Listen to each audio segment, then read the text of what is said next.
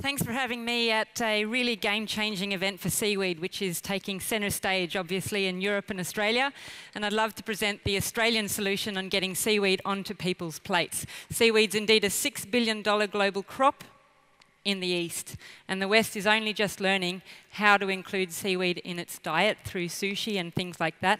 But we want to make it mainstream, and we at PhycoFood Co make food from seaweed, but anything but sushi. We're trying it with the Australian seaweed providores. We're growing a unique Australian seaweed species on the south coast of New South Wales, and we're putting it into food products that are fun and easy for people to eat.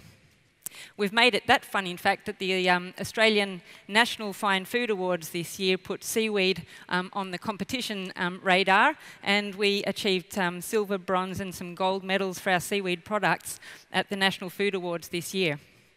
You can see here we're farming a green endemic species of Australian seaweed. That means it's only found in Australia.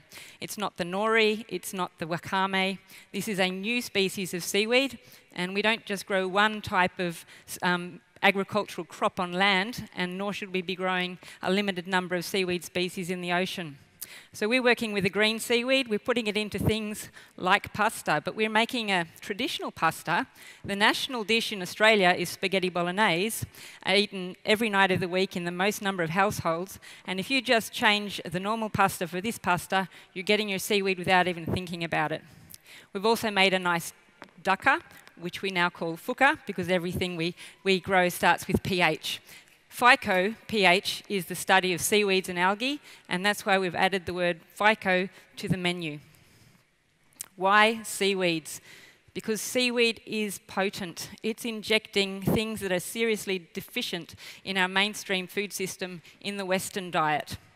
Minerals and trace elements from the ocean, obviously, things like iron and iodine. We're actually aware of that. Omega-3, that's the source of where omega-3s come from, and they're actually accumulated in the food chain.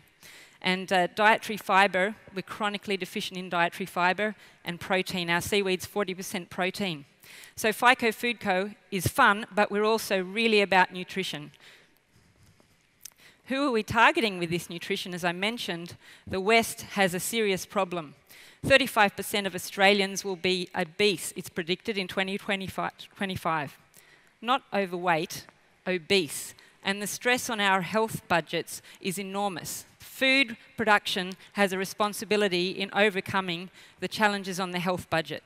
Chronic malnutrition is not necessarily how much you eat, but what are the nutritional deficiencies we need to inject into the food system again, so people aren't just eating empty calories and packing on these diabetes challenges. So what are we delivering in the nutrition? Specifically dietary fibres, which I mentioned.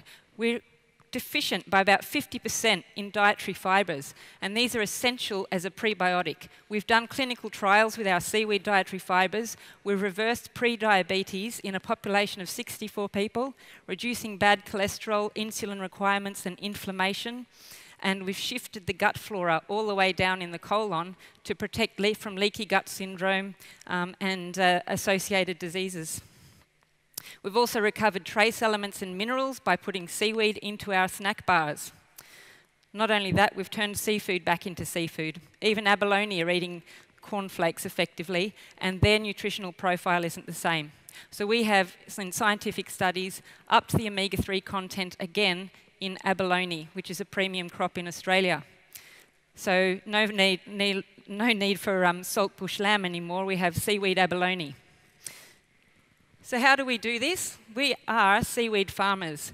Coming from a scientific background and a focus on remediation, we now no longer capture nutrients from aquaculture. We're integrated with a wheat refinery. Seaweed production, closing the loop on the processing of one of our major Australian crops, means that we are absolutely scalable. We capture carbon dioxide from fermentation to ethanol, and we capture the nutrients from the waste processing of wheat. We mix it with seawater and sun, and we're closing the loop on wheat refinery and creating a 40% nutritionally potent new crop that can be put into the mainstream food system. The company we do that through is Venus Shell Systems, and the focus there is sustainability. So through Venus Shell Systems, which is our farm, to PhycoFood Co, which is the fork, we're really addressing the theme of the conference here today. We're 100 tonnes per hectare an annum, the fastest biomass production with 40% protein. We're traceable to the genetic barcode of the species. Our market strategy at the moment, and we've achieved, is the small premium niche markets to start with in providores and produce events. But by 2017-18, we plan to have a $1.8 million revenue from our pilot farm production, and growing to a hectare of 100 tonnes, we plan to target the whole foods concept and getting an off-the-shelf range into the supermarkets.